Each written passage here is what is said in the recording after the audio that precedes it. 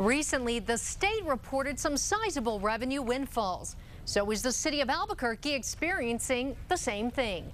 News 13's Diana Salceda is in the Newsplex to explain. Well, Jessica, unlike the state, Albuquerque number crunchers tell us the city's revenues are modest compared to the state, but that's not necessarily a bad thing. People working at the city planning office say there used to be lines out the door for building permits back in 2005 and 2006, but that hasn't been the case since the economy tanked. There is some good news on the building front in the short term. Permitting doubled earlier this year.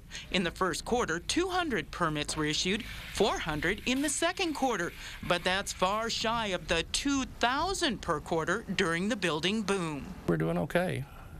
Not doing great, but I'm not concerned that things are going to get worse. I think we've bottomed, and we're beginning to see us climb out of that trough. Lou Hoffman is the city treasurer. He says there are some pluses in Albuquerque's economy. Since the first of the year, all business sectors are moving up. This is purchasing activity by consumers in the city of Albuquerque. Mayor Berry today pulled out his tracking of gross receipt taxes for the last fiscal year that ended June 30th.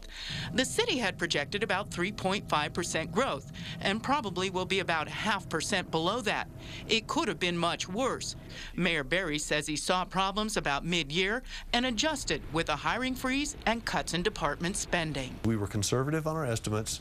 We ran a tight ship fiscally last year, and it puts us in good shape. Now, one of the reasons the city just isn't seeing windfalls like the state's $87 million jackpot is because Albuquerque doesn't benefit from the same level of property taxes or oil and gas revenues. Jessica. Well, Mayor Berry says he is actually projecting less growth in gross receipts taxes for 2012, 2.9%, primarily because of the budget debate now going on in Washington. New Mexico has lost more than 14,000 jobs over the past 5 years. We're one of the 24 states that dropped in professional and business jobs, such as accounting, advertising, and law enforcement. The worst state was Florida, which lost almost 144,000 jobs. Texas added the most, almost 85,000.